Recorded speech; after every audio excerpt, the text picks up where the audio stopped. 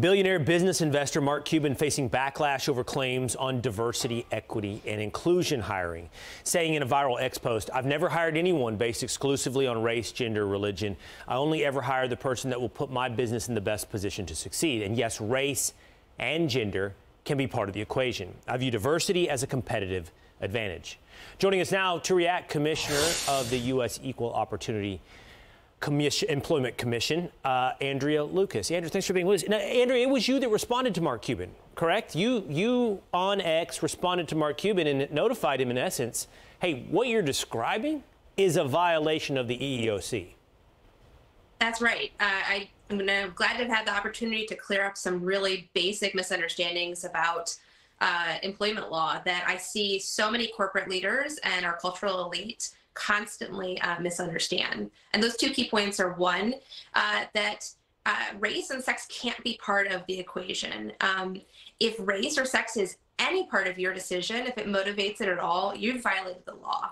People seem to think that as long as it's just a tipping point or a soft factor, that's okay. That's not the law. And then second, there's a widespread belief that there's some form of good race discrimination, as long as it benefits certain protected racial groups or particular minority groups, or if it is designed to promote some general interests of diversity, equity, or equity. That's also not the law.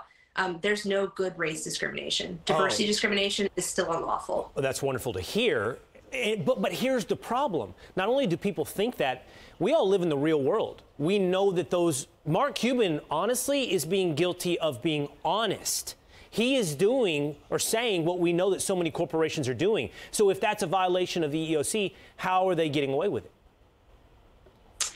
Well, he's not the only one who's being honest about what he's doing. I do see widespread admissions in many diversity, equity, and inclusion reports that numerous companies post broadly for their investors and for the general public to see that contain indications that they're taking race preferential decisions or sex preferential decisions.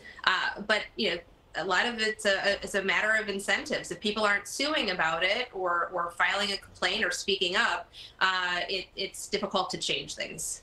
This is worthy of a much deeper conversation. To think that these are actually violations going on in plain daylight, not under the surface, but in plain daylight, and yet somehow not only getting away with it, but it's being encouraged, is worthy of a much deeper dive. I hope we can talk in the future, Andrea. Thank you so much. That'd be great. Thanks for having me. I'm Steve Doocy. I'm Brian Kilmeade. And I'm Ainsley Earhart. And click here to subscribe to the Fox News YouTube page to catch our hottest interviews and most compelling analysis.